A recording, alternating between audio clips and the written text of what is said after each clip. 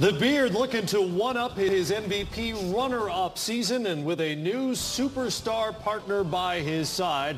Mission tonight for James Harden and the Rockets: remain unbeaten in the preseason. Momentum, right, guys. I'm selling it.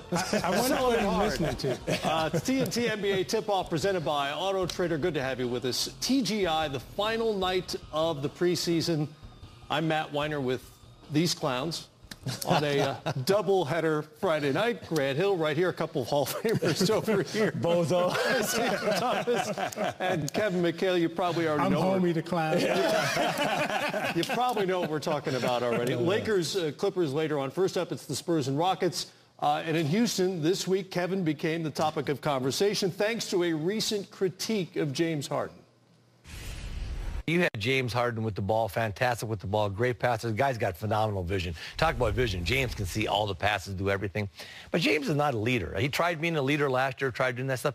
I think Chris Paul is going to help him just kind of get back into just being able to hoop and play and stuff like that. But on every team, you have to have a voice. On every team, you have to have somebody that when they say something, people listen. You know, James, like, wait, look, if James tells you, Chuck, you got to play better, do you listen to him? Like, you got to be kidding me. I lived through it. Believe me, everybody in the locker room did this.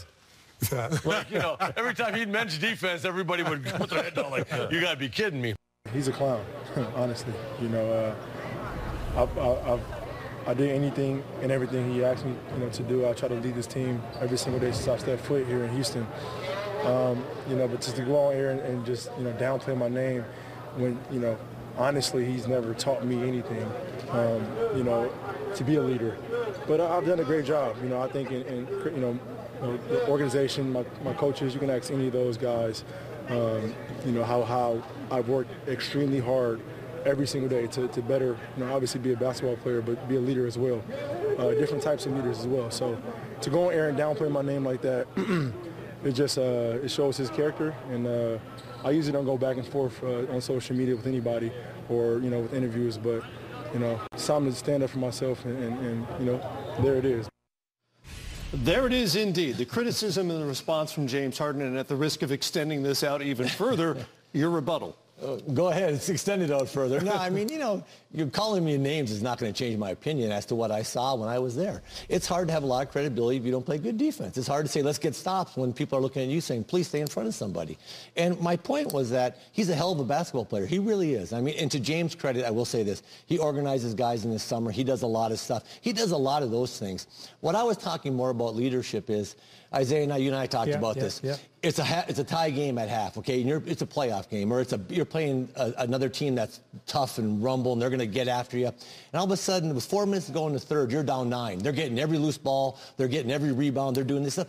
It's not about skill at that point. It's about will. It's like, I got to impose my will on you. So what? James at that point gets a little bit, that's not his personality. Chris Paul, internal, get in your face, go nose to nose with you, say, hey, let's go. And I think that's what you need. Draymond Green does a great job. Whenever you need a spark, he's out there going John with somebody. And Isiah, you know how it is. But that's kind of the era we came from. And that's what I'm saying. James is a hell of a basketball player. Chris Paul will have that leadership at those times where he gets a little bit introverted, a little bit quiet, and you saw the game in the Spurs. I mean, he get to the point where he's just passive. And Chris Paul is not like that. Chris Paul's that, like we were kind of more, if things go bad, let's go get them. Yeah, and there are different types of leadership styles, and I think that's what you're referring to. And it's no knock on James, but Chris Paul is the president of the Players Association. Yeah. So he has different type of voice, different type of leadership. And it's not that James isn't a great leader. He's not a Chris Paul kind of leader. Mm-hmm. They're different kind of leaders. And on our team, on your team, they're different kind. ML Carr probably was a leader on your team. He was a leader. Let's go punch him in the mouth. I promise you that. Let's change the game. But at times, I seriously, at times, you got to have different ways of communicating, different ways of being. And I look at what you said, as a critique on his game. And also, in those moments where you need that person to step up, as you said, that's not his personality. Mm-hmm. That's not a knock on him, but that's just not his personality. It may be Chris Paul's personality, but it's not James. That doesn't mean that they're bad players or they're bad people. Now, you, Bozo, and I'm homie. But, exactly. Yeah, we're all wrong. That's just how it goes. Grant, when you think of great players, and I'm talking about elite players, all-time great players, does the package require leadership with ability? Well, I think sometimes we expect that. You expect an Isiah Thomas, the best player on the Pistons. And he's also the best leader. He's the voice. He's that guy. But it doesn't always translate that way. We talked about Draymond Green. Mm-hmm. He is the leader of the Golden State Warriors. Steph Curry, Kevin Durant, Klay Thompson, maybe are better basketball players and are more, the sexier roles, if you will. But Draymond Green is that voice, is that leader. So it doesn't always translate. I think it helps when your best player also sets the tone in terms of vocally, but also on the court.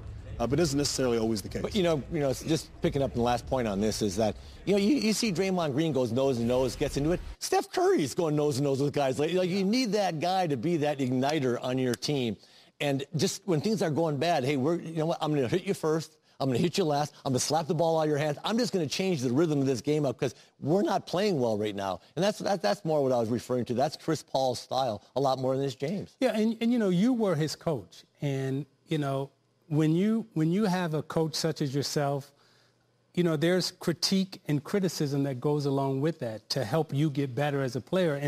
And part of being his coach was to identify his strengths and his weaknesses, not necessarily to say you're a bad person because you're not this, but it's like, okay, I need this from you, and James, you can't give me that, so I'm going to ask Patrick Beverly to give it to me. Yeah. So that makes the team better. And too many times guys take criticism as negativity. But personal. Yeah, or personal. Yeah.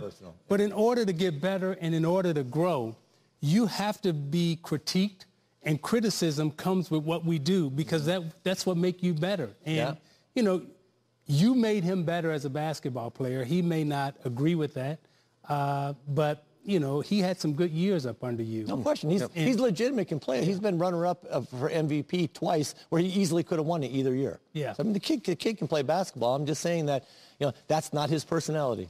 By the way, I was really hoping you'd come out here with the red nose. That's really my only disappointment from this conversation tonight is you didn't go with the giant red nose. He does have enormous feet. So you got that part. I got that part covered. By the way, no Chris Paul tonight. Yeah, homie don't play at all. From Houston tells us Chris Paul is out tonight for the Houston Rockets. Spurs and Rockets coming up. We'll see you at the half. Kevin Harlan, TV's Brent Berry, and Kristen Ledlow have the call from Texas.